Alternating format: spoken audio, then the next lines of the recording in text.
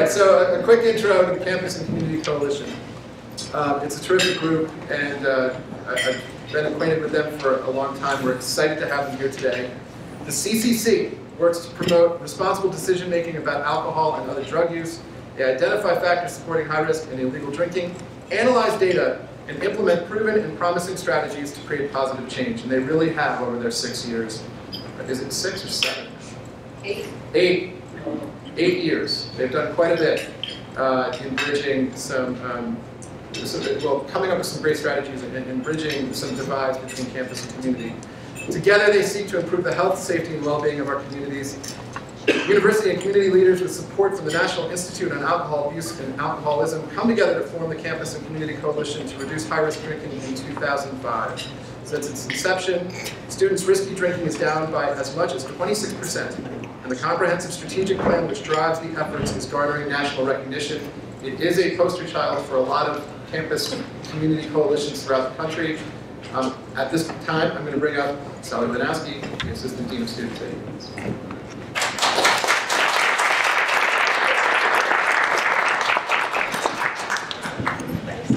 Good morning. It's always fun to be talking about drinking at 8 in the morning, right? So thank you for the kind welcome. We're really happy to be here this morning to tell you a little bit about the work that we are doing as a university and as a community to change the drinking culture that affects not only our college students, but our high school students and our community at large. So to begin with, I don't have a remote, so it's just going to be kind of awkward if you do the next slide.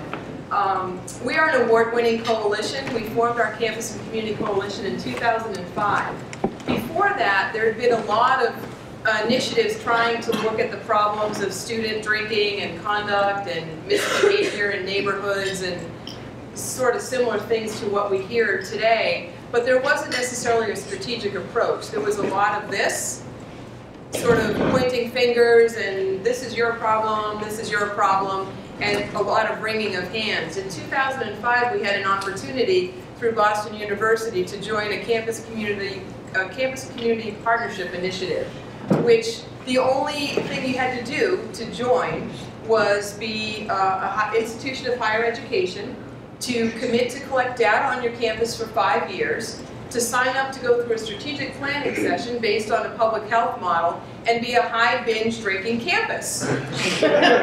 So we fit the bill, we signed up to be one of the campuses. We were part of the coalition initiative with MIT, Clark, Boston University, and who was our last one? Gosh, I can't remember. At any rate, and one other campus. And it was really changed the way that we address these problems in our community forever. Why do we care about college drinking? Next slide, please. The images are around us all the time, and it's important to remember that these messages that we stop seeing, our young people see every single day. When they come into a community, they see things, they have a perception of what college drinking is like, and we as adults do as well. If I were to say keg party, or round robin, or house party, when you were in college, or when you were a young person, it conjures up some images, doesn't it? You remember how it was. And so we all sort of have those stories, and what we're here to tell you is it's different today. College drinking, young person's drinking is not like it was when we were at their age. So the images are around us all the time. They see it, we see it, and so it's a constant battle. In thinking about Amherst, thinking about the University of Massachusetts, it's important to contextualize. Why is the University of Massachusetts considered a heavy drinking school? One of the things we talk about is the state sets the rate. In public health, we know very well that young people drink like the adults in their community. This chart I like, I don't have my pointer with me, but you can see the dark red is the highest level of binge drinking among adults in 2009 by the National Survey of Drug Use and Health, done by one of our federal agencies. So Massachusetts is in the top 5th of states for binge drinking among teens, among adults, among elderly. So that raises the boat, if you follow me. What that means is that we are a high binge state. So whenever someone says to us at the coalition, well, you know, what about Texas? They don't have the same problems that we have. We have to situate ourselves within the state, within Amherst area, rural, public, Northeast, Division I, Greek system. Those are all risk factors at the institution level that make an institution more likely to have a higher binge rate. So in understanding the problem, there's multiple levels to address. How do we get started in this work, and what drives our work? Science drives our work. The National Institute on Alcohol Abuse and Alcoholism in 2002 came out with this awesome resource, a call to action. It was the first time that the heads of all the public health agencies in alcohol abuse fields came together and said, what do we know about college drinking? They did a meta-review of the literature. They put things together in terms of what are effective strategies, and they ranked them for us. Tier 1 is the highest level of effectiveness. Tier 4 is no evidence of effectiveness in changing behavior or consequences. And then they released this broadly to college presidents. It changed the field, but sadly, that was 2002. It's been updated in 2011. They checked in with presidents and colleges and communities to see how many of those recommended strategies have been implemented. Fewer than 16% of campuses have a campus and community coalition. So it's really, really impressive that our towns and that our university has come together and maintained a coalition for so long, because the science has not been adopted. We have adopted the science, and we've made some significant improvements. So when we think about drinking, we often think of the individual and individual choice. So what makes an individual choose to drink in high-risk ways, or stupid ways, or destructive ways, or disturbing ways? The reality is individual choice never happens just individually. It happens within a context of an environment. So the approach we take is called environmental management. It's a public health ecological approach, looking at all of the factors in a community, within an individual as well, that help define or shape the drinking patterns. Next slide. So we take a systems approach, and this is sort of a busy chart, but the reason I like it is it shows that in order to change a drinking culture in any community, in any population, you need to have interventions and strategies at every single level of this circle.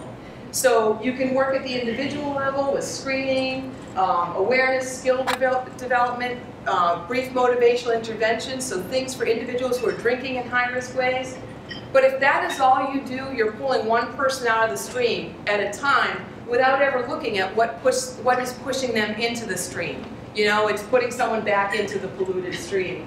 At the interpersonal level, there are things like parent engagement, working with first-year students, working with groups of students that are particularly at high risk, such as athletes or Greek members, and peer levels. At the institutional level, that is things within the institution itself, so prevention policies, communication and awareness, consistent enforcement, faculty engagement, promotion of healthy norms, and then at the community level. And that's where all of you are situated as well. It has to do with alcohol availability and access. It's just hard for me to see over here. Community partnership, joint jurisdiction with local police, sober host trainings and laws. So the point here is most campuses focus right here at the individual level. And so the impact in the community is not felt. And the community factors, which are posing risk to the young people, are not addressed as well. So how do we sort of work to solve this problem? We work long and hard. Nicely, the NIAAA report sort of categorized strategies for us, and there's basically 5 strategies that have been shown with young people to reduce high-risk drinking. One is limiting alcohol availability. That means making it not available as much as possible to underage people. Limiting overconsumption for people who are of age. Watching where alcohol is available. The more places where alcohol is available in your community, even for legitimate uses, it sends a message in terms of, do you need to drink at a movie? I don't know. But for a young person, oh, it sort of becomes culturally accepted. Now you can go to SeaWorld, and there's Busch and Anheuser-Busch everywhere. When we grew up, it was, you know, hot dogs and Coke. And now you can have a beer at SeaWorld. Is it wrong to have a beer at SeaWorld? I don't know. But it sort of sends a message. Restricting alcohol marketing and promotion. The #1 market for heavy drinkers is young people aged 18 to 35. The alcohol industry targets those individuals. So we try to look at reducing marketing and promotion specifically that targets young people. What we know with the brain development is late brain doesn't stop growing until the age of 25. That's something that's different too. We can no longer stand to have people that are 18, 19, 20, 21 drinking to high levels of alcohol abuse because of what we know with the science, what it does to the brain. Offering alcohol-free social and recreational options, increasing policy and law enforcement, and changing the normative environment and correcting misperceptions. So if we have activities within these different strategies, we can work towards holistically changing the system, changing the environment. We know the impact of student drinking on the campus. Vandalism, violence, hangovers, regretted actions, missing class, individual factor things, the academic reputation, academic success, progress. What about in the community? Well, obviously the impact of student drinking in the community is large as well. There's litter, there's vandalism. Noise is the #1 complaint related to drinking. I think the police would support that as well, is that it's when people are drunk, they're noisy. And when they're in groups, they're noisy. Disturbing the peace, increased public service costs for breaking up parties, for dealing with accidents, that sort of thing. And just the peaceful enjoyment of our community. So we're all invested. So we formed the coalition to come together to look at implementing strategies. We started with the data. What are the problems in our community? We're really fortunate in a lot of ways. We're in the state of Massachusetts. We don't have happy hour legislation. That is really good because young people's drinking is sensitive to price. That's one of the most effective things, is if you raise the price of alcohol, consumption drops, particularly for young people. So we don't have happy hours, we don't have nickel nights, we don't have things that other communities like Nebraska, University of Nebraska had to struggle with. So we come together, we look at the data, and then we sort of hone in on what are the particular problems in our community. Our members are broad and wide, and we're gaining members all the time. On the left-hand side are University of Massachusetts members, and on the right-hand side are some of our community stakeholders. We have local area government, we have alcoholic beverage retailers, we have, whoa, Lisa's getting hyper. Fire department, health department, towns of Hadley, Amherst, and Sunderland are involved, and we're a solution-oriented group. And we're also a place where we can vent frustrations, hit on trends that are happening, and work together collaboratively. We don't have a huge budget, but we have people power, we have passion, and we come together, and that's really important. We have a brochure on the table where the table is. Yeah, in the back table that has our membership, so you can. Now you can go, Lisa. This is a little public health jargon, which basically sort of reflects that systems approach, if you remember that circle. In order to combat a drinking culture, you need to have interventions across the spectrum of prevention. So most campuses will focus at the very tippy top of the triangle here with individuals who already have problems, and do very little at this level. This is public policy, this is universal prevention. Things that will shift a drinking culture for everybody, even for the individuals who don't drink. So I know it's hard to see, so I really won't focus on it, but the bottom line is you want to have a majority of your interventions over here that affect everybody. You want to have support and interventions for people that are already experiencing consequences, and support for individuals in recovery. We have a collegiate recovery community at UMASS Amherst, which we're really excited about. But you need to really focus a lot of your work here. And what that does is shift the needle of drinking in the population. Next slide. So speaking of shifting the needle, these are some of our highlights, and it's really impressive. to look at. The bottom slide here is the national rate of binge drinking. Binge drinking is 5 drinks in a row for men or 4 in a row for females over a 2-week period. So what you'll see is in 2005, when we started our coalition, our heavy episodic or binge drinking rate was about 59% at the University of Massachusetts. So almost 2/3 of our students were drinking in very high-risk ways.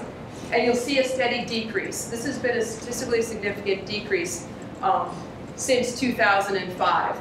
The national rate, you'll see, is 40%, and it's hovering between 40, 41, and 39%. Are we higher than the national rate? Yeah, we sure are. And go back and think about the state slide that I showed you. But we're moving in the right direction. Next slide. Underage. Underage binge drinking has been a primary focus of our coalition, and we're really excited to see a 27% decline in our underage binge drinking rates. I don't have a national rate here because this is interesting. There is no standard survey that is done on campus colleges anymore since Harvard College alcohol study ended in 2007. So there is no consistent measure, so I don't have an underage binge rate to report in the same way that we do. But the fact that we're seeing decreases is great. Our frequent binge rate, so that, remember the 5 and 4? These are folks who do this 3 or more times in the past 2 weeks. These are the heavy hitters. These are the culture custodians, the ones who host the parties, and the ones who can set the tone. We've seen a 56% decrease in our frequent binge rate at the university, which we're really excited about. And I do have the national norm here. It's 15%. So I'm happy to say that we are at the national level now. That is good. But we have to monitor this. We do surveys every year to sort of look at what are the risk groups and that sort of thing. Yes? I saw in all of those, there's a huge drop between 2010 and 2011. What happened? We're not sure. Yeah, we're not sure what happened in that year. Because it's a 1-year sort of difference, we did have a lot more females respond that year than males to the survey, but we couldn't explain it. So, next slide. And now let me introduce Lisa Queenan, my co-chair. So I've been part of the coalition now for 2 years, and Sally said she's been here from the start. Many of the other folks you'll hear from on our panel have also been here from the beginning. So I wanted just to talk a little bit about some of the successes that we've had since the start of the CCC. And early on, the coalition decided to focus a lot of time and attention on policy and enforcement. As they assessed sort of what was happening in the community or not happening, they realized this was certainly an area for improvement, looking at both campus policies related to alcohol as well as municipal bylaws in their enforcement.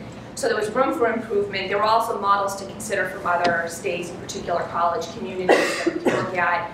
And I think there was an appetite among students in the survey. They expressed that they thought some of the policies were too lenient and could be more, could be stricter. So this was an area that the coalition focused quite a bit on, which you'll see reflected in some of the outcomes over the years. So I wanted to just touch upon a few. And again, the brochure that we have also covers some of this. But as far as outcomes on campus, the Code of Student Conduct has been updated several times since the coalition formed. And I'll just point out a couple things that I think are really important to note.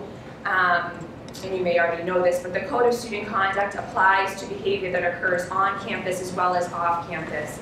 It really follows the student. So when I say off campus, it's not just in the immediate neighborhood, but also if they're at a football game or at a party at Hampshire College. The code follows the student, and they're responsible for their actions no matter where they are, and that's a very important piece that's been clarified.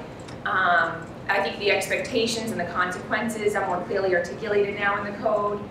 And another thing that is a more recent change is that it now clarifies that any violation of state or local law is a violation of the code. And before that, it was if a student violated, a local law, they might have to try to fit in, see where it could fit in into, the code. But now it's just very clearly stated that any violation of local or state law is a violation of the code, and students will be held accountable both for their actions in the community with municipal outcomes as well as on campus. Along those same lines, there have been improvements in the campus judicial system. So not only not only upholding our students to higher standards, but also implementing consequences for students. And so those are clearer to students now. They're also happening sooner. In the last year and a half, the Dean Student's Office has made a real dent in making sure students are seen close to when their infraction occurred. So that's down to like 2 weeks to a month. That if, and that's really important for students in deterring behavior, that they go in and have to meet with the Dean of Students and face consequences pretty soon after they may be caught doing something. So there have been some major improvements in that too. The BASICS program is an evidence-based screening and intervention tool for students, and it's now any student that violates alcohol policy, any student that is taken into protective custody or seen through the courts is now mandated to go through the BASICS program, and there's BASICS 1, 2, and 3, depending, if you're for your first interacting with BASICS, then 2 and 3. Students can also self-select to go through the BASICS program if they feel like it would be a beneficial thing for them. There is a cost associated with that as well for the student. As Sally mentioned, we've established a collegiate recovery community. There are now parent and student information sessions that are new student orientation, so really trying to think of ways to engage parents in the conversation, and there are other educational things that we do with students. As far as the municipal outcomes, as you all know, there's been, early on, both Amherst and Hadley adopted some new bylaws. They looked at models from other places, so the nuisance house bylaw, the keg registration, open container, and then also a little bit later on decided to increase the penalties to sort of make students feel in the pocket, so increasing them from $50 or $100 to now $300 across the board. And students can also be issued multiple citations. So some students, as I'm sure you've seen in the paper, may face $600, $900 in fines. There's mutual aid between UMass Police Department and other municipal forces. There's been some joint patrols between UMass Police and Amherst Police, and they can certainly speak more about this. Targeted enforcement initiatives, DUI checkpoints, or cops and shops. Also, the Amherst Police do a particularly good job of really tracking and monitoring problem houses, and particularly before the fall and the spring, they'll do some targeted outreach to those houses, just to kind of give them a heads up, explain what they're going to be doing, and kind of give them a little bit of advance warning before we get into the spring or into the fall. Partnering with retailers to reduce overservice and underage consumption, and careful review of liquor licenses, given that the Select Board is the local licensing authority. I think the Select Board certainly looks for input from the CCC when it's considering whether or not to issue a license and whether or not this community needs more, as Sally said, sort of greater control of alcohol. I won't go in any depth through this, but this is just a few of the strategies. So obviously high visibility is a really important piece. Letting students know what the local laws are. I mean, they all come from different communities around the state or out of state, and so letting them know what applies here. Certainly when the nuisance house bylaw was newly passed in 2008 and the increase in fines, we had a whole educational campaign about that. Retail partners, oh yeah, that was the nuisance house. The retail partners, we have a retail partners committee on the CCC, and these efforts are all still underway. They've been going on for years. Purchase surveys, so to try to help retailers understand are there operators serving underage people, and this isn't meant to be a punitive measure. It's actually if they are caught serving a minor, they're given a warning, and if they do the right thing, they're given a gift card, and so it's really just meant to open their eyes to any problems that may be occurring at their establishment. Server trainings, there are trainings for both restaurant and bar operators as well as package store operators. And like I said, we have a committee. Early on, there were some forums with retailers, so there's a nice exchange of information and best practices. There's also, I guess, at the landlord level, there are a number of strategies that we've developed and that are ongoing. We try to hold an annual landlord meeting that brings together police, campus partners, landlords, and property managers to make sure that we're on the same page, sharing information. We're consistent in our messaging to students because we're all interacting with students in different ways. There's a model lease agreement. There's judicial checks for landlords with our students' office. A lot of properties, larger properties, have implemented strategies to reduce environmental crime. So things like having secure buildings and security on the premises, issues around parking enforcement, emptying dumpsters before the spring so that to prevent fires from happening. So measures that they can take as a living community to try to prevent crime or other damage. So there's been a lot of successes. This just touches upon a few. I think at its core, as Sally mentioned, and just the opportunity for us to come together and have discussions and conversation about these issues is really important. And now we're at a place, 8 years into it, we're looking at what's left. It's heartening to see many of us participate in webinars or conference calls about coalitions around the country, and it's really heartening to hear that we've actually implemented a lot of best practices, a lot of effective strategies here, and yet we sit around saying, why are we still having all these problems, and what are we doing, what can we be doing better or more of? And it's a daunting task. Each year we have a new group of students that comes on board. We have the issue's not going away. Drinking is always going to be prevalent in the community, and so we decided earlier, I would say maybe 6 months, 9 months ago, we really wanted to hone in on what are the key issues that we're still facing, and let's put together some work groups that can really focus in on that particular issue and come up with a set of recommendations for things that we can do both in the short term, meaning this spring, as well as maybe some longer term strategies. And so these are the issues that we identified as being really problematic in our community. So the issue around party management, particularly off-campus parties. We are fortunate. We have bars downtown, students go there, others go there, but we don't have quite the situation that some of the other college communities have, where there's bar row downtown with 10 bars and they can do party crawls. Our problems, quite a few house parties, which you all know. So that's a problem that we felt like we really need to spend time, and there are some strategies we're looking at in that area. The party crawl, which is basically the roving group of students, which I'm sure many of you have encountered, as Sally mentioned, as they're going from one destination to the next, particularly when it's nice out. There's lots of issues with noise or public urination or trash or other problems. So we're sort of referring to that as the party crawl as they move from one place to the next. Pre-gaming is certainly an issue where, particularly for a lot of our students, 63% of our students live on campus, and so we have issues with students maybe pre-gaming, not just on campus, but wherever it may be, and trying to load up early so that they can go out and have a nice buzz. They don't know where they might get their next drink. Also, cost is a huge factor. So a lot of students will pre-game, and then we have a communications work group just looking. It kind of covers all of these issues, but how are we communicating with various audiences, and how can we do it more proactively, more consistently? So those are the key issues. In casinos, we just kind of put a question mark. That hasn't really come into play much yet, but it's certainly an issue we'll be watching.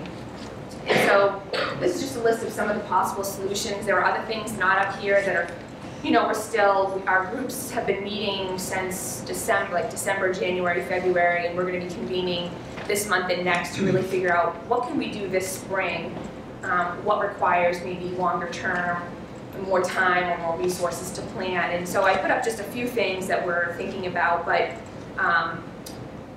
the work group on the party crawl has come up with a couple ways that we might be able to redirect students from busy residential streets like Baring Street, in that sort of intersection with Nutting and Lincoln. That's certainly an area where there's just high traffic, lots of noise. So we've come up with a few strategies, and hopefully we can do a couple things in the spring just to try them out, see what works. Again, targeted enforcement efforts. The police force is working together again to do some targeted enforcement. Proactive communication about community standards, enforcement efforts, and the consequences. So communication, so if there are going to be you know, a heavy show de force of the police on a weekend, going around to parties. You know, being proactive and communicating that to students. I think we all feel like we're not out to get you. You know, that's not really our goal. We'd rather say to them, hey, there's going to be heavy enforcement. We're going to be issuing nuisance house citations. Get ready for it. Expect to see it, and expect that you'll face consequences if you violate the laws. And so, some proactive communication with students, and again, this idea of having coordination. We met early on in the spring with landlords, with the police, with campus partners, and that was really helpful. We were able to share information, share our messages, understand what each person was going to be, you know, each of those areas was going to be doing, and I think it really helped us have a pretty successful spring, and so that's something we'll be doing again, so that we can, you know, again, it's all about coordination. This is a intractable problem, community problem. So, like I said, the work groups continue to meet. We would certainly welcome participation if anyone's interested. Like, we're hoping to come together this month and again see what's feasible for this spring, and then continue to work on it through the summer and the fall to implement the things that need a little bit more time and development. So I'm going to end there, and I think we're going to turn it over to a panel of a few CCC members who can also provide their perspectives on working in the coalition, and open it up to questions from you all. So thank you.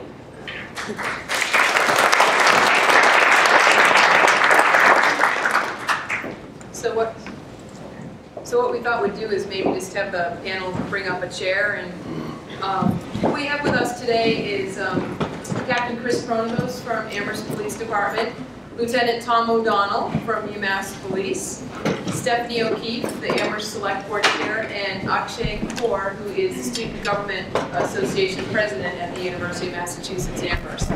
So what we asked each person to comment on just briefly is the value of the CCC in their work, and perhaps what a greatest learning has been in the continued involvement in this work. And so maybe if each panelist could address that really quickly, and then we'll open it up to questions. Sure. Good morning, Chris Pronovost of the Amherst Police. I've been involved in the coalition for about 3 years now, and I think in terms of you know, the greatest achievement what the coalition does for the police department is that you know, I've been working here for 23 years, and you know, finally this is no longer just a police problem. It's a community problem, and there are many different entities involved in trying to find solutions to some of the issues that we have surrounding the student population. So a lot has changed, you know, in terms of that. You know, we can you know, certainly do quick fixes as police officers, show up in noise disturbances, underage drinking, and arrest as many kids as we can possibly, you know, put into our cars and drive back to the station. But what's the long-term effect of that? What do we really solve? And I think the philosophy now in the department is, you know, we're looking for something a lot better than that. We're looking for long-term solutions because it has created a lot of issues for the department, especially in recent years. There's other areas that need our attention. Most recently the schools. So really we're trying to spread our resources around. So the coalition gives us the ability to bring in many different stakeholders from a really diverse area to try to find solutions that we have no control over. There's only a certain amount of things that we as police officers can do.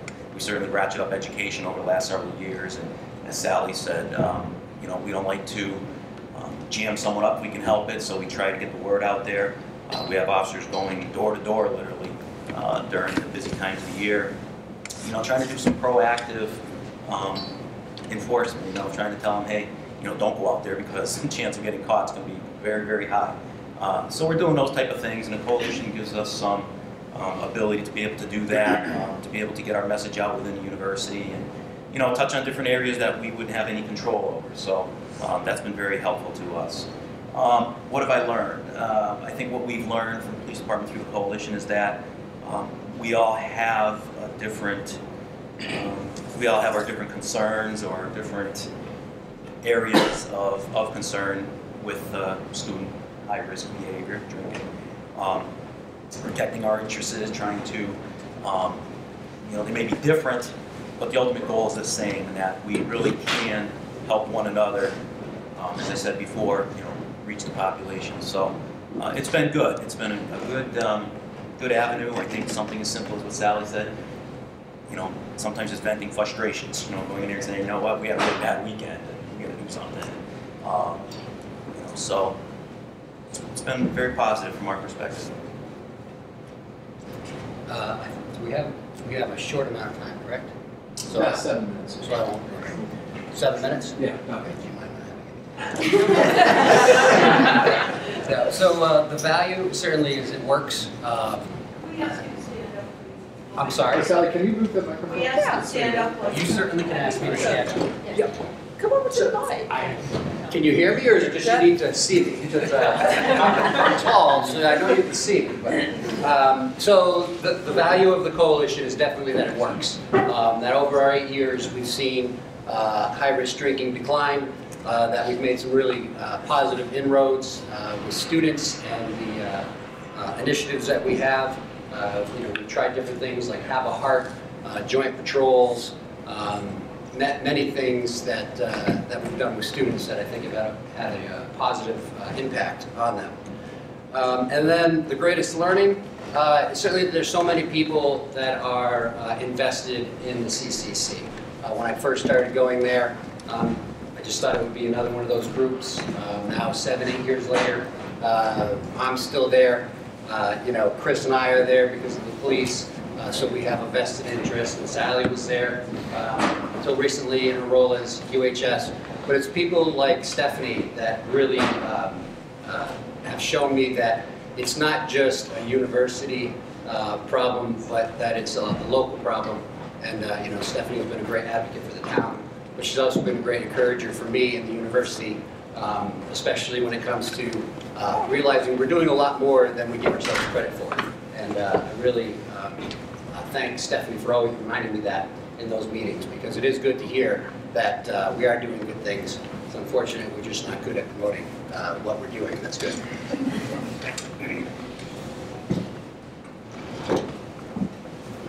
Thank you, Tom, for that. So I'm Stephanie O'Keefe, Chair of the Amherst Select Board. I personally can't speak enough about the value of the coalition in the work that I do. To me, it's really about the relationship building. It's about the fact that there are so many people there from so many different parts of the university and from the town coming together jointly to recognize, appreciate, and try and solve these problems.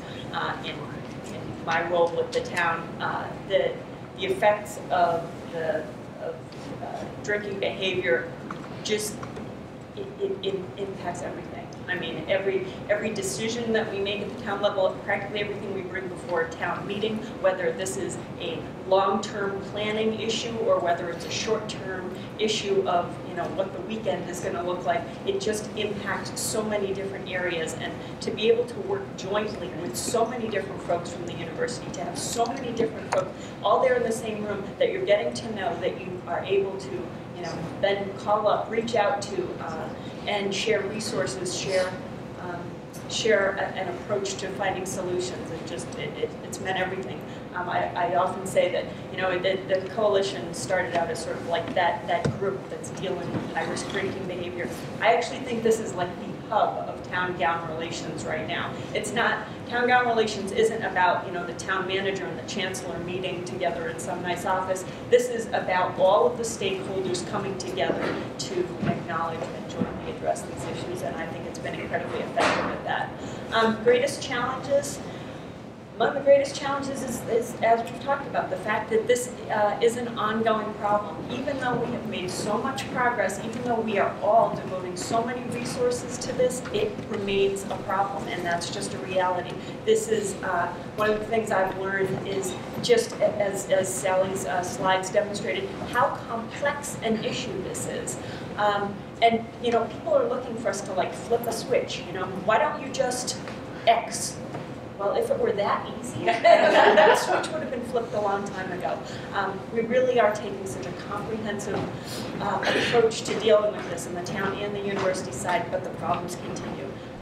So that challenge and the challenge that Tom mentioned, it's communicating how much effort both the town and the university are putting into this. Part of the problem in the community is there's this perception that people aren't doing anything. Why doesn't the town, deal with the student drinking issue? Why doesn't the university discipline these students? Oh my goodness, it is so much bigger than that. So it really, we have a responsibility to be spreading that message much more, because it's very dangerous for the community to perceive that we're not doing this work, and we really are doing a ton of work. So it's incredibly satisfying to be working with great people and trying to find shared solutions here to a shared problem. But as Lisa mentioned, it's a daunting task, because the reality is the problem will continue. I know I'm not loud, so I'll definitely use the mic a little bit. My name is Akshay. I'm the student government president, and luckily I've not been on the council for 8 years. It's been a very long college career if it had been. But I've been on this year, and it's been great. Like everyone else said, like what Stephanie said, so it's been a great experience.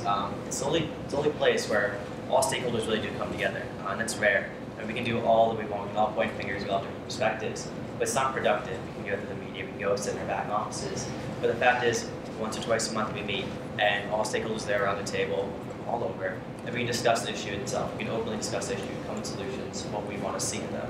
And that's rare for any setting, for any issue. So it's been an amazing experience for me. I probably was cynical about this issue beforehand, coming as a student, which is a group that I'm really proud to represent here on this council, and we really talk about some of those issues. And things, in fact, we get things done. We can get things done on all levels. We each represent different people, like I said, so we have a collective message. We go out there and we talk to the people that we represent, and we can actually come to a solution. And you can see that the 8 years that Sally mentioned, the rates have gone down. It is effective. It's not just a group working on relations to making it happen, but it's actually fixing the problem slowly. And we'll probably never fix it, but to the point that best point that we can, it really does work in that sense. And I've seen the optimism about this, and I hope it continues on for a long, long time. And I really do think it's definitive, as Stephanie said, of town relations really has been. So it's been a learning experience for me at the time. So go to the next one. So I think we have about 5 minutes or so, 3 minutes? Yeah, 2 minutes. Two questions. 2 questions. I'll do Shell and here. Yeah, I was just curious if when a student violates a town or state law, the UMass system kicks in, does that apply to political protest as well? Like if they're sitting down for, let's just say, anti-apartheid. Do you want to address that one, Tom? If you're a student at the university and you're arrested by the UMass Police Department, and I would say also by the Amherst Police Department, that the name would get shared. If you're not a student, the name wouldn't get shared with the Dean of Students Office, and then they're still going to go through criminal justice procedures through the court or whatever it may be, and then it's up to the Dean of Students Office if it was a violation of the Student Code of Conduct. Just like to say thank you. I've been working here as a local landlord for about 8 years, and I have also noticed the decline, especially when the joint ventures began. I also went to BU, and any house party there was always quelched about 1:30, and both patrols would go. And my comment, or question rather, is when someone is arrested, is the police report sent directly to the Dean of Students? Because I know that's how it was handled at BU. That was number 1. And 2, just a comment from my current tenants. I always grew up being afraid of the police if I were arrested. My tenants they don't seem to be afraid of a police record or what it might mean. They don't understand that a record follows them. They are terrified of the Dean of Students Office, which is really interesting. This sort of thing, when I was in school, the Dean of Students Office didn't have as much effect as the police, and I was wondering if your group felt that from the students as much as they tell me. I think it's a 2-part question. I think I'll let Chris take the. Sure. Yeah. To answer the first part, yes. Yes, the police reports are sent directly to the Dean of Students where they're acted on. And the second part of your question, escapes me now. What was it? Oh, Scared of the police. Oh, scared of the police. Thank you. She's absolutely correct. Students really are not afraid of the police. We'll show up, and the officers will tell you that they'll give the attitude, it's all right to party. Don't you have anything better to do? Blah, blah, blah. Which unfortunately for them is usually not the best way to handle it. The officers have a lot of discretion in many cases, but yes, they are terrified of the Dean's Office. That's why, you know, we've been saying that for years, and we're very happy that through the coalition, we now have that communication and the, you know, revisions in the student code of conduct. That's been huge for us. I can't tell you how important that's been. That's truly what they're thinking about, the immediacy of how is this going to impact my university years. They're not looking ahead, as we said, so it's a great point. Sally, you can get the board there. Okay. All of a sudden, it's like popcorn. Do you have a sense for what percentage of students the drinking is happening on campus or off campus? It's a great question. What we're finding is that drinking is pretty much on par on campus and off campus. Pre-gaming is happening on campus, so that's drinking in the residence halls before they go off campus. The place where they drink the most is typically at off-campus parties. But there's off-campus parties. They're not drinking a lot at the bars. And many of them travel with alcohol with them. So they'll just take a backpack. Chris will talk us about this. They'll take a backpack full of booze and just wander, trying to find a party or create a party. So one of the things we've been really, careful about is the displacement theory. If you really crack down on the campus, that you're going to push it into the community. We're finding that it's everywhere. It's popping up in different places. So on the campus side, if we can reduce the pre-gaming so they're not drunk when they head out, that's going to have an impact. And then in the town level, if we can make sure that the off-campus parties aren't out of control, then they're not going to go back to the campus and cause disruption. So it's both places. The reason I'm being so bossy is I want Akshay to take credit for the sober shuttle. Tell us about the sober shuttle, Akshay. All right, so ever since I came to UMass as a freshman, I was pretty amazed that we didn't have a sober driving alternative. We all know that people will drink. We've done so much in this front to prevent people from drinking beforehand. It's been successful for the most part. But we do nothing after the fact. We cannot leave students out there to be, and that impacts the entire community. I mean, pedestrians, other drivers on the road. And we can't ignore the fact that people do drink and drive. It's not just students, but at least for me, for us as a campus, I want to make sure that we did something for students there. So my idea was creating a sober shuttle program. It was definitely not the first idea. 6-7 people before me definitely tried it, but not in the same way, not as feasible as a way. So if you guys have heard the news recently, the program started 2 weekends ago. Last weekend was a storm. I cancel it. Probably more dangerous on the bus at that point. But the program essentially is a PBTA bus driven by a student driver and a UMass police officer on board for safety. And we go to the downtown areas right after the buses stop running, which a lot of the buses, if you've seen them, they just run people away. They get overfilled. So those students specifically, they want to get a ride home safe and they wouldn't be able to get them, which it's awful. So this bus goes down the downtown area, it picks up just there, and the first stop, after meeting with the CCC, I realized was, you can do two problems with one. Let's try to fix a very extreme problem with the noise. So I made sure it stops in Southwest, so people bypass Freeway Street if they want to, and it's a faster, much warmer way home if they want to take. That's a good incentive. But then it also stops in the middle of campus, in Angus Mall, and then the major off-campus areas, including North Apartments, which are mostly seniors and people who will be going to the bars. So it goes to North Apartments, then Hobart, Puffton, Brandywine, all the way down the road. It makes 2 loops, one at 1:20 and one at 2 a.m. So we've seen pretty high ridership already the first weekend, and I think it'll definitely grow as spring grows. People are more aware of it, like it's only been 1 weekend right now. But at the very least, it's an impact. It's done by students. I do want to emphasize that. It's paid for by students. It's incredibly cheap. They voted on it. The average student, believe it or not, they're not bad. They want to fix these kinds of problems as well. And they voted for a fee increase actually to fund this program, which was only $1 or so a semester, but they want to pay more to help solve this problem. So I do want to emphasize that. We're taking it in our hands as well. So.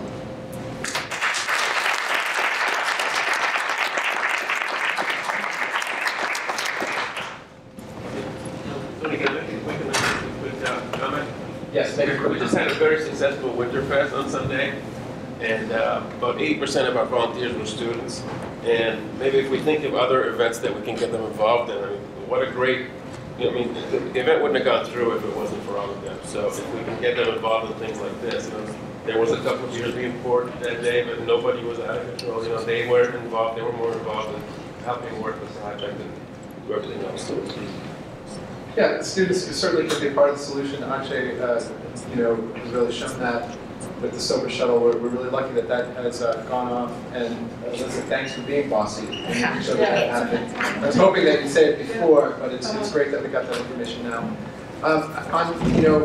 Unfortunately, we don't have enough time for all the questions, and I just want to say thanks to the CCC, Sally and Lisa for your leadership, and the whole panel for being active participants. This has really been a great group making good and positive things happen. So more information is up at the front desks, and maybe another time we'll have you in just for questions. Okay, good. Thank you.